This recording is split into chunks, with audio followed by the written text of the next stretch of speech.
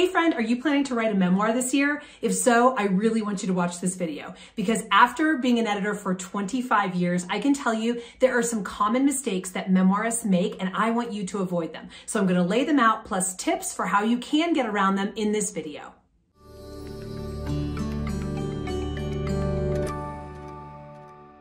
My name is Kelly Notaras. I'm the founder of KN Literary Arts. We're your one-stop shop, getting you from wherever you are to having a book in your hand. So please visit us at knliterary.com. I'm also a book editor in the U.S. publishing business, been doing this for 25 years, and I bring all of the wisdom that I've gained in that time to this YouTube channel for free. So please hit the subscribe button and that little bell icon so you never miss a video. Okay, today I am doing one of my favorite topics, memoir, because I have so many clients who want to tell their story, either to entertain people or to teach them something or some combination of both. And I find that each time I see somebody's pitch or a new manuscript, I notice that there are some very common mistakes that are showing up. And I want to make sure that you do not run into these mistakes. So I'm going to outline 4 common mistakes and I'm going to give you my pro tip for how you can avoid each one of them.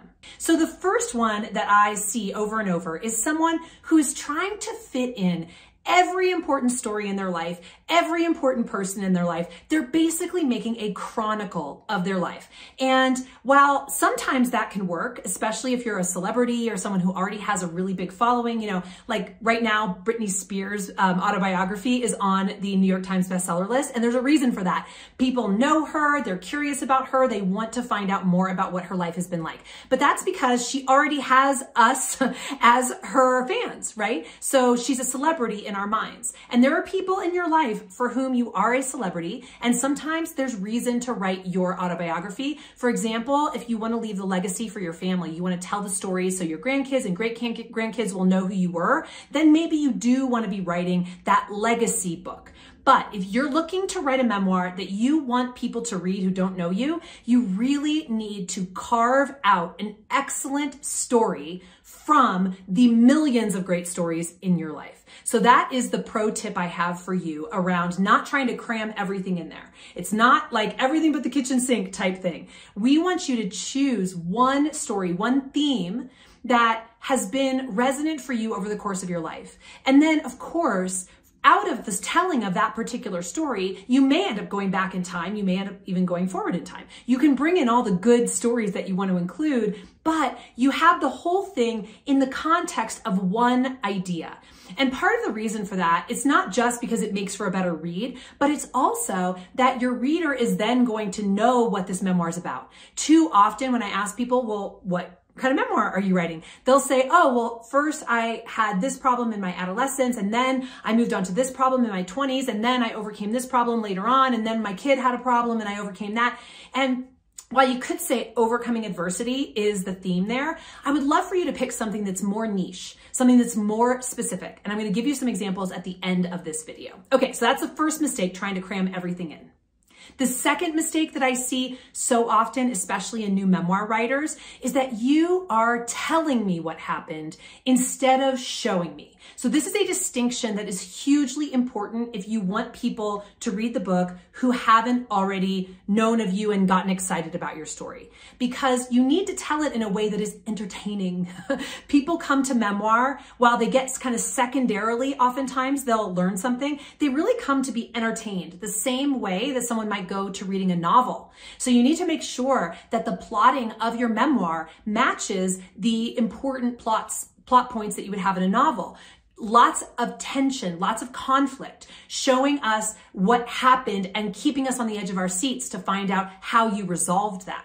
Okay, so that is more a description that brings us into the experience, which is why I say it needs to be written in scenes. That is how you turn kind of a dull telling, I did this, and then I did this, and then I did this, into a very exciting, I'm on the edge of my seat, is you plot it out scene by scene. This goes back to the first mistake. Obviously, if you have a million scenes in your book, a million stories, you're gonna not know what scene to bring next. You have to be really clear, what is the theme that I am writing about, and how do I carve that out of the scenes? You're gonna leave a lot of your life on the cutting room floor. You need to talk to your friends and family and tell them it does not mean you don't love them, that they were not in your memoir. It just means that they didn't fit into the particular story that you were telling, because you need to choose that one.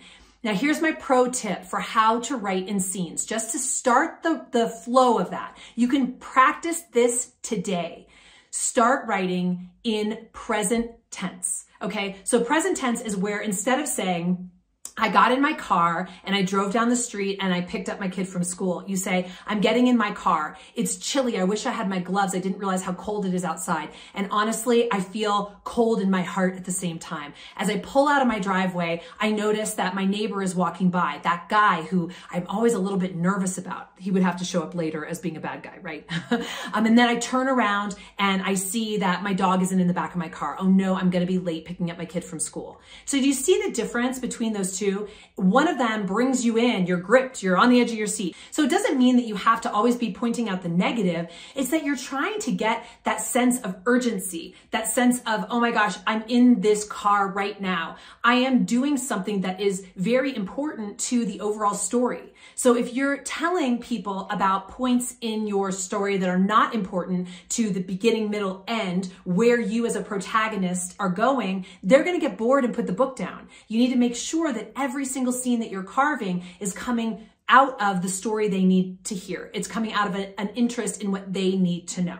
Okay. And so what I want to say again as that tip is that if you start writing in present tense, you'll notice that you have to bring in more description. It's not enough to just say, I get in my car, I drive down the street, I pick up my kid from school. It's like, oh no, I want to give some sense of what it's like there. Use your senses, use your, the sounds that you're hearing, or the smells, or the feeling, like I said, the temperature, it's cold in the car, you know, whatever you need to do to bring that scene alive for us. So just try, as an example, writing the scene in present tense and see what happens. So the third mistake I see memoir writers make is writing out of anger or spite.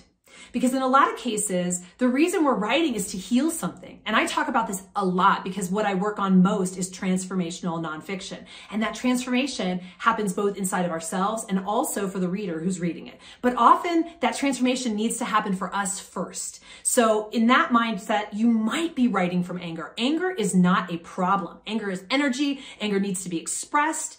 And if your reader thinks you have a bone to pick with people throughout the entire book, they'll notice that the book is not about entertaining them.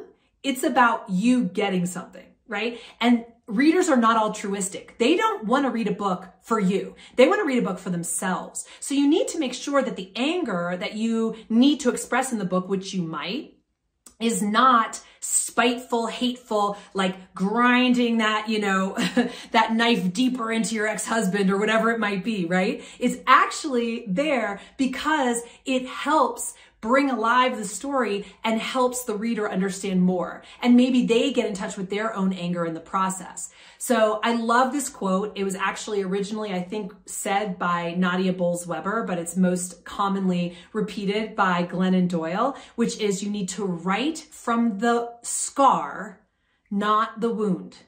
Because the scar is healed. The scar has some perspective. The scar is no longer hot under the collar and wanting to get theirs. The scar wants to reveal honestly what happened. And if you don't know whether you're at that place yet, you're probably not there, because it's a very clear distinction inside of yourself. You're going to write about it not to give him his or give her hers, but instead to provide the reader with some context for your own personal journey. So what's my tip for not writing from anger or spite? It is to write the book before the book. I talk about this a lot. So the book before the book doesn't need to be a full-length book. It's actually just a way of describing writing something for yourself where you're not yet even ready to think about what the reader needs. You need to write it for yourself. It's actually part of your healing process to get that anger out. Great. Go hate write. I love that. In fact, it can be one of those motivations that gets you writing more. I love that for you because I want you to get into the habit of writing. And when you are writing the book before the book, you're learning how to write every day, regardless of whether that actually sees the light of day. And I'll tell you what, some people think it's a waste of time to do that. It is a waste of time not to do that. Because if you spend your time writing a spiteful book that readers are going to be turned off by, what's the point of putting the book out there? This process is first and foremost for you. Writing a memoir is first and foremost for you.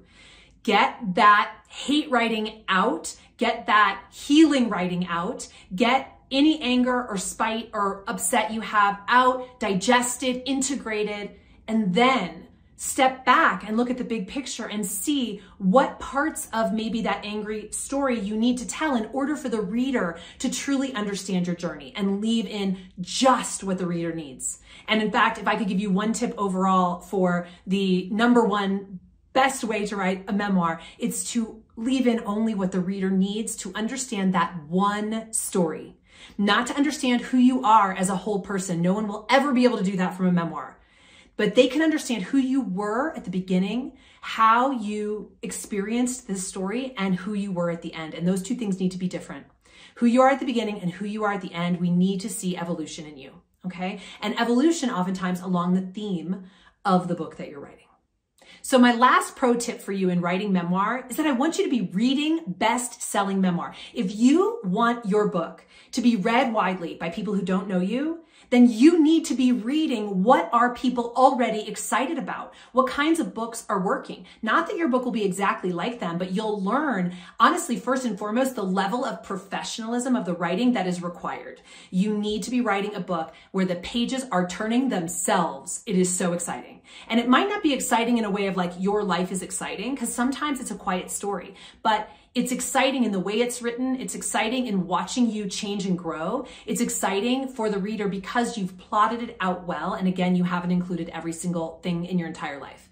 So I want to talk to you about a few of my favorite memoirs. I'm going to start with two memoirs that are actually currently on the bestseller list as we speak. So the first one is called Crying in H Mart, and this is by Michelle Zauner. And this is a story of a woman who is surviving essentially her mother's death of cancer and how her own identity shifts in the process of her mom dying of cancer. So you can see, I mean, this is a woman who's actually was in the band Japanese Breakfast. So she's probably got a ton of other stories that were not included in the book. The focus of the memoir is on that period of time when her mother was dying of cancer. Now, there's obviously other stories that are going to get pulled in, and that's great, but you want to choose that one story that you're going to focus your memoir on.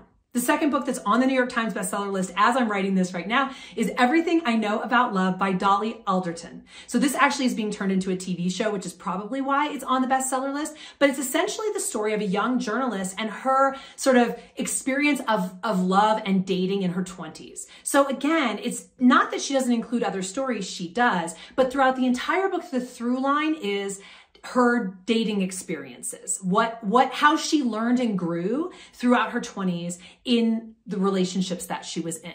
Okay. So that is something you can do as well. You could choose, your 40s. There's a lot that comes up. I'm in my 40s. I can tell you there's a lot that comes up in your 40s. Maybe you choose a decade of your life with one particular theme that runs through it, but you're choosing something specific and you are focusing it and probably even more importantly, marketing the book based on that. When you read Everything I Know About Love and you know that it's a book about dating, it's going to be of interest to a certain cohort of people. Not everybody. That never happens. You cannot find a book that is going to appeal to everyone. But this book knows its audience, is something that we say in publishing. It knows its audience, and it knows its audience because she chose something specific. So please do the same.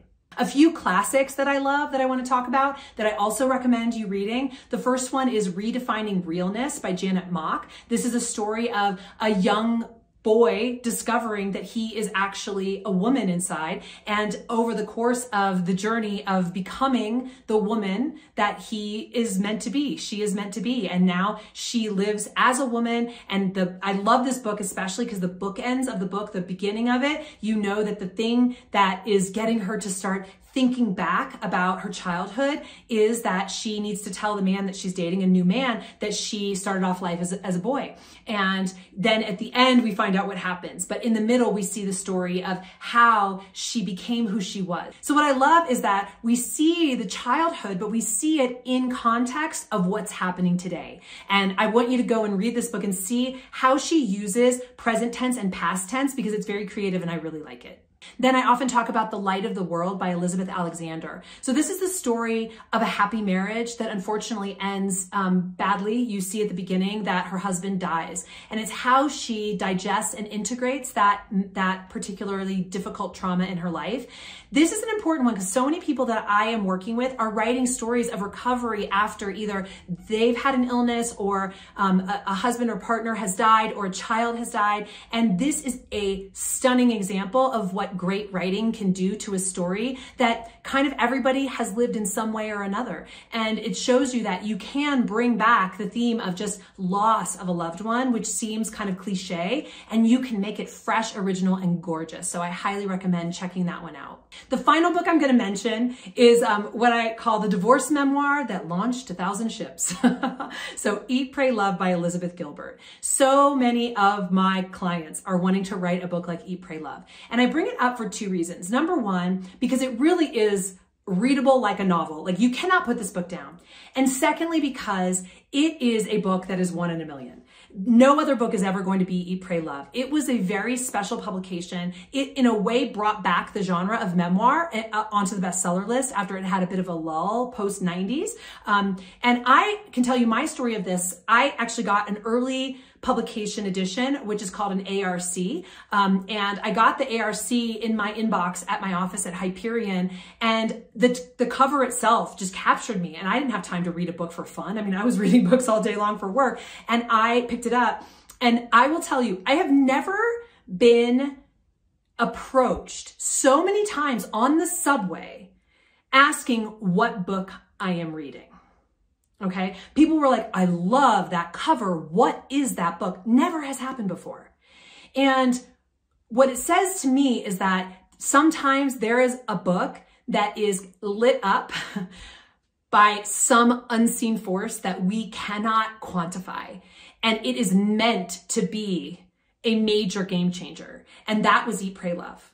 So while I encourage you to read it to see how someone, a really beautiful craftswoman of writing, can plot a memoir so that it reads like a novel, that's great. I also want to say, don't write exactly the same book because it's not gonna happen again. This is a once in a lifetime thing. But there are ways you can write your own divorce story so that it is fresh and so that it reaches a particular audience that you're looking for. If it knows its audience and it's very specific, I think that divorce memoir still can work, but it needs to be thought through in a fresh way, because this book is what we call the category killer, meaning there will never be another divorce memoir like Eat, Pray, Love.